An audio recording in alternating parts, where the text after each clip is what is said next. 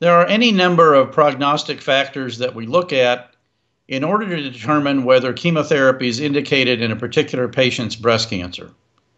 If one had to pick the most important, it would be the status of the lymph nodes. Obviously, lymph node negative breast cancer is the best. And then there's a straight line correlation between number of positive lymph nodes and long-term risk of distant recurrence, with greater than 10 lymph nodes implying probably a 95% chance of distant recurrence without some type of adjuvant endocrine or chemotherapy. A lot of patients think that if their nodes are negative, that implies that there's absolutely no risk of distant recurrence. Obviously, we wish that were true.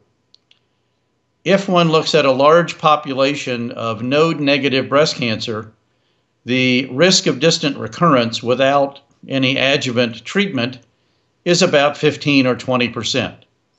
So that lymph node negativity is obviously a good start, but does not necessarily imply that there's zero risk of distant recurrence.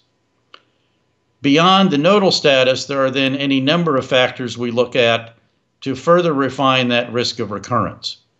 For instance, if the hormone receptors are negative, that risk of recurrence may go up to about 30%. The size of the tumor is also important. If the tumor is under a centimeter, that risk of recurrence generally is quite low. The other factor to be considered is the HER2 new status.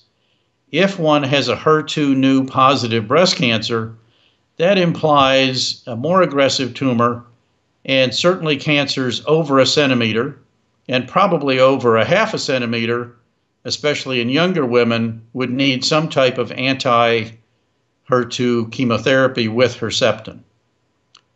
The estrogen receptor positive, lymph node negative group of patients is actually the largest population of breast cancer that we see. Thankfully, there's a test now called Oncotype DX that we often send in those particular patients that will give us a clue as to whether chemotherapy would be helpful in that particular patient.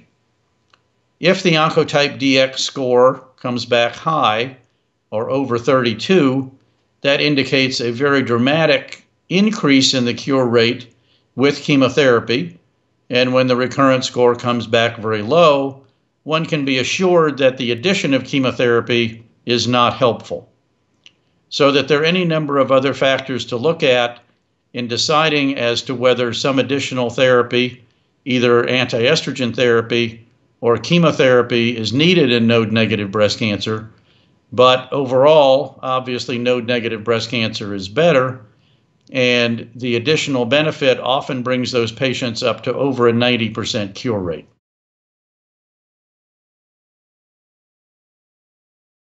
Hi, I'm Dr. Jay Harness, and I want to share with you important information that I believe that every newly diagnosed patient with breast cancer needs to know.